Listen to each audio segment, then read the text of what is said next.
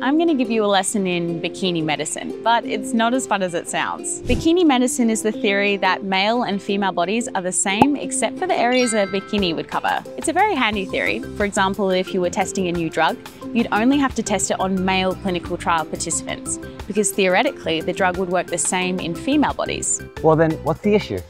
Well, unfortunately, that theory is completely wrong. Female bodies are fundamentally different to male bodies. It starts at the level of our DNA. Every cell contains XX chromosomes, whereas male cells contain XY chromosomes. And beyond the obvious anatomical differences, there are countless invisible differences. For example, females have stronger immune responses generally, so we're better at fighting off infections, but we're more susceptible to autoimmune disease. And female hearts are smaller, but beyond the size difference, they actually beat differently too. So on average, it takes female heart muscle longer to contract and then recover. So then what happens? Well, when you make assumptions about female bodies in medical research, it gets dangerous. Females are nearly twice as likely to have adverse drug reactions. And that's because a lot of drugs were tested only on male clinical trial participants. We're slowly moving away from bikini medicine, but there's a long way to go.